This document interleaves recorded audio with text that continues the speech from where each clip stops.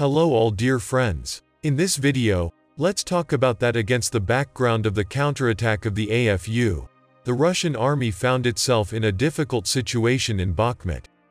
Thus, it is getting closer and closer to a solution that will completely destroy the criminal group Yevgeny Prigozhin and deprive it of any influence.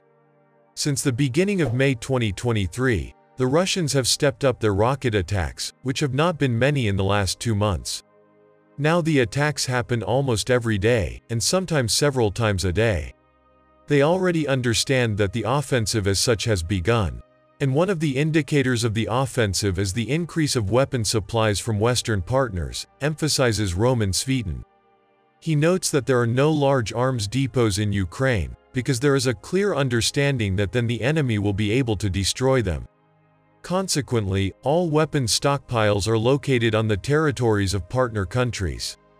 Under such conditions, the key task of the Ukrainian command is to adjust the logistics competently so that weapons arrive as quickly as possible from partner depots to the front line. At the same time, the task of the Russian army is to prevent this. On May 13, near Bryansk, there was an unexpected air parade, which ended in a cascade of drops of Russian equipment. 2 miles 8 helicopters, as well as Su-34 and Su-35 bombers took part in this action. The reasons are unknown. A military expert immediately rejected the version that the organizer of the demonstration might have been the Russian air defense system.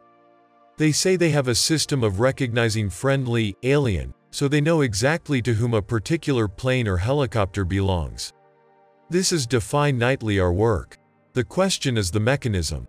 There is a probability of sabotage groups entering, but it would not be such a number of boards at once. So DRGS can also be ruled out, stated the instructor pilot.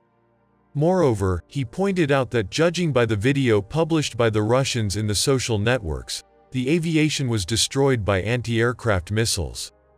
Therefore, he admits the most probable variant of the missile ambush, according to which the Ukrainian troops pulled air defense systems close to the border, which put on an air show for the Russians. Yevgeny Prigozhin said that there were mass escapes of Russian soldiers from near Bakhmut.